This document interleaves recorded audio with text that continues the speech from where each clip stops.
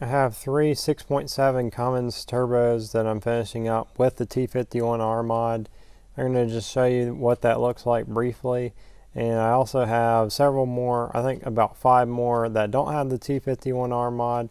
But the T51r mod, I'm not going to build those that often because most of the time I don't have to replace the inlets, so I'm not going to replace them if I don't have to. Here's one of the covers that I finished up.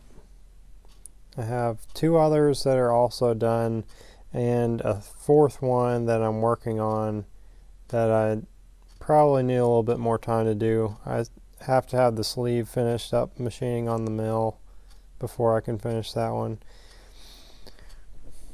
To give you an idea what this is, this whole inlet piece right here gets replaced. So I machined this out of a stock, like a round piece of aluminum that's 4 inches. I machine it down so that we could put it on the mill. Then we take the mill, well, one of my employees uses the mill and he cuts that down to make it so you have the anti-surge port in here and the inlet is elongated to come out to the end of the inlet there. And then I go back and weld up the holes where the pins have been removed.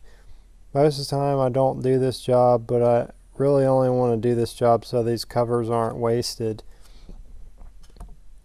You can see how these, I guess, little lips or pieces of the inlet extend into the back of the anti-surge port there. I guess that's what makes the noise on them. If you're not sure what the T51r mod is, you can look that up and just get an idea what it's supposed to sound like. So this one's for the 6.7 Cummins. And we also go with a 67mm turbine on these. So it has a 67mm compressor wheel and 67mm turbine. You get to keep your exhaust brake, so that's the thing that people really love about upgrading the stock turbo on the 6.7 Cummins.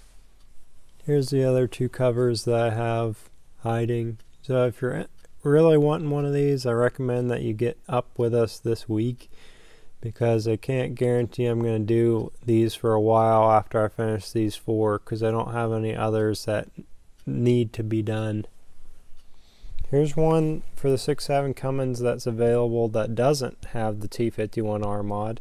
It just has the regular inlet where we machine it out to remove the silencer area but not machine out the whole piece.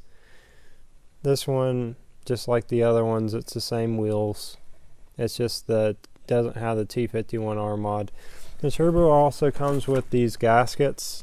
So the installation kit, you get an oil feed gasket for the feed fitting, the drain gasket and the manifold gasket, and the 2 actuator seals.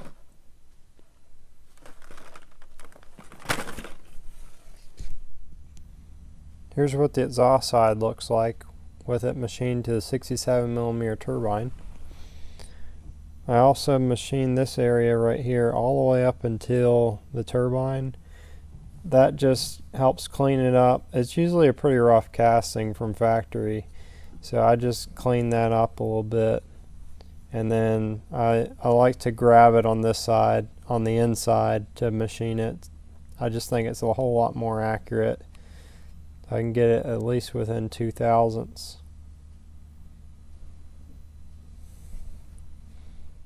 So if you're wanting one, call the shop tomorrow, 276-692-2900, and place an order if you want one. If you want the one without the T51r mod, that can be shipped tomorrow. If you're wanting the one with the T51r mod, I need about 1 to 2 days to finish that because I got about 9 exhaust housings I got to machine to complete the rest of the He351vs that I have been building for the last week. So stay tuned if you want to see more videos just like this one. I also am going to build up an Evo 9 20G because I had an extra compressor housing that I wanted to just get rid of.